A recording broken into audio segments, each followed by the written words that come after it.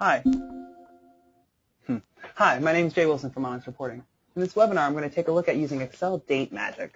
Well, not really magic at all, but really just a set of Excel functions that I use a lot with my JET reports.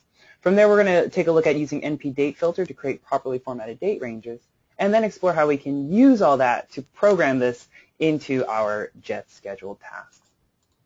To get us started, I'll introduce the today function. For those of you who aren't familiar with it, the today function is a volatile function. What I mean by volatile is that it's based off of the system's clock, so the value of this function will change from day to day. Now, the today function is pretty familiar to many of us, but we might not all know about the year function. The year function will take a serial number, it will take a date, an Excel date, and it will convert it into a year. Similarly, the month function will output a month, just as the day function will output a day. So we can, if we want to think of these as date part functions, we can take a date, say 6/1/2015, and we can convert it into its component pieces, year, month, and day. And then, interestingly enough, we'll take the date function and then reverse engineer it. Give me a year, give me a month, give me a day, and I will convert it into a properly formatted date. Okay, the last one of these date part functions that I wanted to introduce is the weekday function. If I pass the date into a weekday, based off of the return type 1 through, and you can see I have a bunch of options, but I'll generally always use 1. The weekday function will calculate what day of the week we're on. Now, on 6/1/2015, we were on the second day of the week, but today is Thursday, and so as you can see, yeah, Thursday is the 5th day of the week, assuming you start your weeks on Sunday. Now, how does that have anything to do with the price of rice? Well, we can use a combination of the date part functions with the date function to calculate intervals. So, for example, year-to-date. What is year-to-date? Year-to-date is the first day of the first month of this year. So if I say that in the context of the date function, well, what I need is I need the year of today. And then I want the first month and the first day. And, of course, that will give me January 1st, 2015. If I want to calculate the end of year-to-date is usually today's date. Sure. But I'll just put a cell reference to wherever I have my today function set up. And I like doing it this way because if this entire page is based off of cell C12, when I change today's date to 5/6, something explicit, then all of my functions will update accordingly. Okay, to calculate previous year today, this is where we start getting tricky. We'll say, give me the date function, give me the year of, again, give me the year of today, but subtract 1 year. So year of today calculates out to 2015 minus 1, of course, is 2014, 1/1/2014. And to get the previous year to date end, right, we want 1/22/2014. We'll say, give me the date, give me the year of today, subtract 1, that's 2014. Give me the month of today, that's January. Give me the day of today, that's the 22nd, and life is good.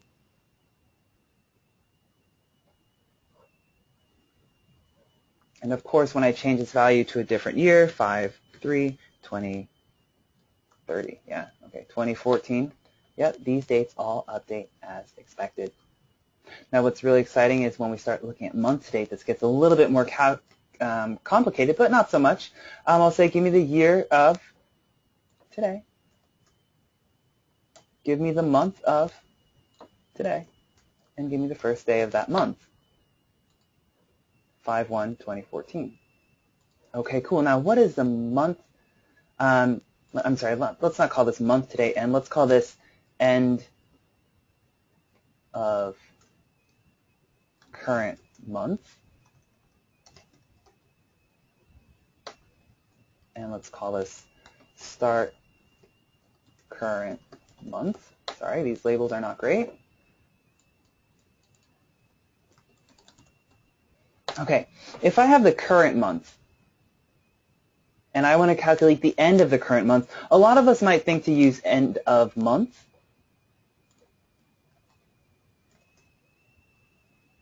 And this will calculate the end of the month, and that's all copacetic. It's easy. But one of my issues with the EO month function is it doesn't exist in all versions of Excel. It's not backward compatible to the dawn of all Excel, whereas these date part functions are. So I want to see, can we get tricky with this? Can we figure out how to calculate this using the date, the year, month, and day function? Well, if I said, give me the year of today, give me the month of today, right? We're kind of at that same impasse because I don't know. Does this month have 30 days, 31 days, 28 days? Is it a leap year? What if I said, give me the next month?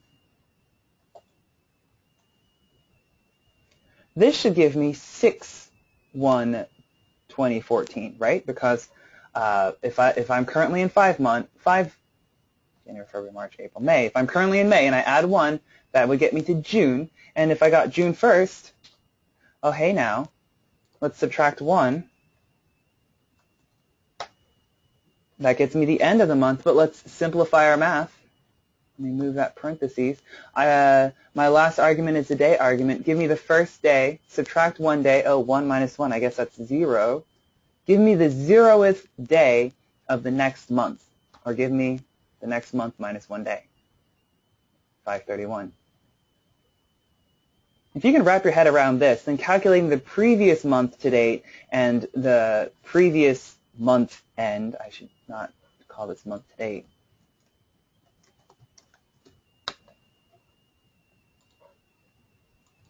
if you can wrap your head around this, then calculating the previous month end and the previous month start should be a walk in the park. Because now what I can do is I'll just say, give me the date, give me the year of today, give me the month of today. So that's 5. But I want the previous month, so give me -1, that's April, and give me the first day of the month. Okay, that part's easy. How do I calculate the end of the month? Well, I'll say, give me the start of this month.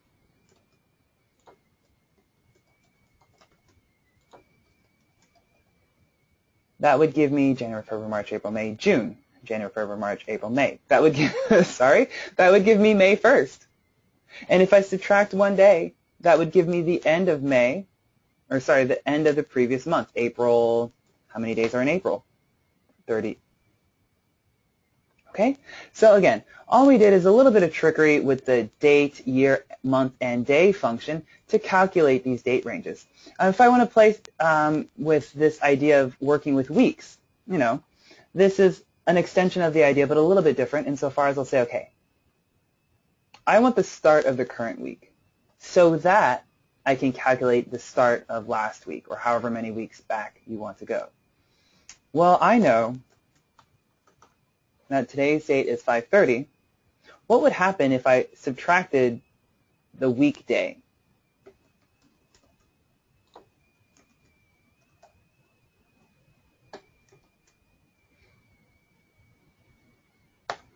Well, it would give me 4/26. Now, I'm not great with dates here. How can I figure out what day of the week this is? I'm going to use the text function. The text function allows me to take a date and force, or actually any value, and force how I format it.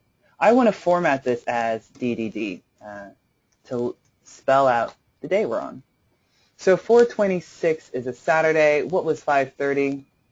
Or sorry, 5/3. Let's do text value DDD. That was a Saturday. Let's assume for the sake of conversation that I want my days to start on Sunday. So let me add 1.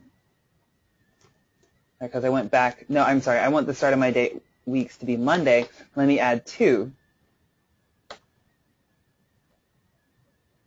if this Saturday, Monday is throwing us off, let's pick a slightly different day. Let's just pick today's date again. All right, today is Thursday. The start of the week, today's 1/22/2015. That's a Thursday. The start of the week was 1/19/2015. That was a Monday. That makes sense.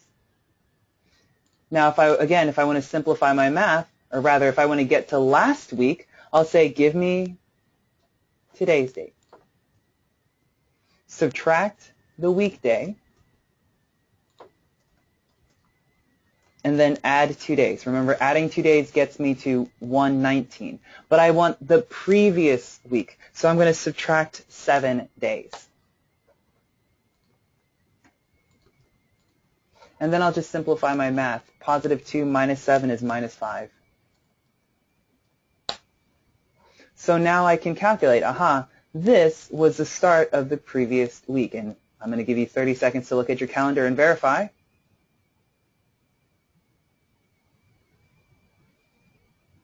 And then I'm going to say, well, what was the end of last week? Well, that was this date plus 6 days. And again, we're going to use that text function to verify. I have now calculated the start and end of various periods: year to date, previous year to date, current month, previous month, current week, last week. From here, we just have to say, okay, well now, if I'm working with Jet Essentials, how do I get it into a properly formatted date range? I might use concatenation. I might say, hey, I know Excel, I can concatenate. I can say, give me this, and then concatenate with the 2 dots, which we need for date ranges. And then I'll say concatenate start ... end. But look what happens. Because I'm using concatenation, it removes the formatting, and then it just represents the dates as the numbers, the real serial numbers that are stored in Excel. And you might say, well, that's ugly. Let me force formatting with the text function. I see some savvy Excel users do this all the time. They say, okay, well, here's the date. I'm going to force it to always represent as month, day, year. And then I'll concatenate. Oops, excuse me, sorry about that. And then I'll concatenate. And then I'll apply formatting to my end date.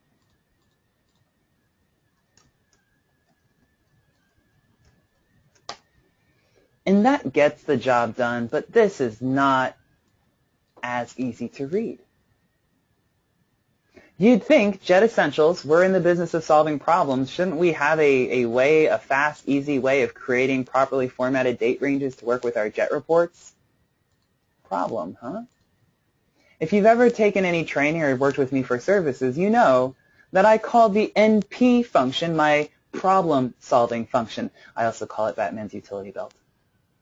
I call it Batman's utility belt because the NP function is designed to solve problems. Each pocket, each what argument does something totally different, and you can ask me about these later, but I want to solve the problem of creating a date range that I can use as a filter. I will use the Datefilter function, and it accepts 2 easy arguments. What is your start date, and what is your end date? Bam, we're off to the races. NP Datefilter, way easier to read than this wall of text. And I can just copy paste this all over the place. And that, friends, is how you construct date ranges using a blend of the today, year, month, and day function and date function. Now, how does this all play into my scheduling? Well, let's say hypothetically I built a report where I'm doing, let's say, a sales analysis, and I want to do year to date, previous year to date, current month compared to previous month, or whatever my date intervals are. But every time I run the report, I can't be bothered to update the date filters.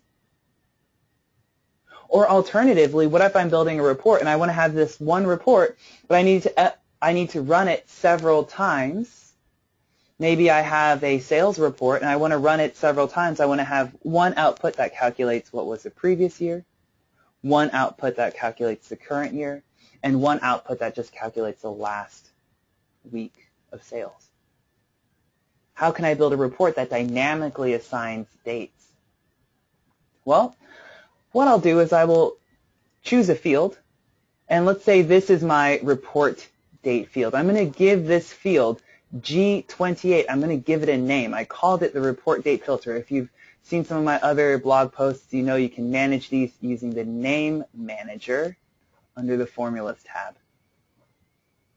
Okay, I called cell G28 report date filter, and that is what I'm going to change in my scheduler. When I schedule my report,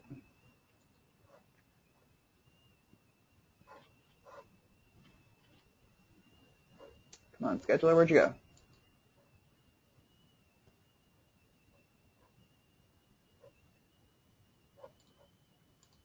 Still thinking. When I create a new task, let me go ahead and find my document. When I create my task, I input the file that I want to run. So this is my test file, which I'll make available for download. I'll output it just temporarily. I'll say I'll output it to my C drive. I would never do such a thing. But when I change tabs, Jet will scan this file and say, are there any named ranges?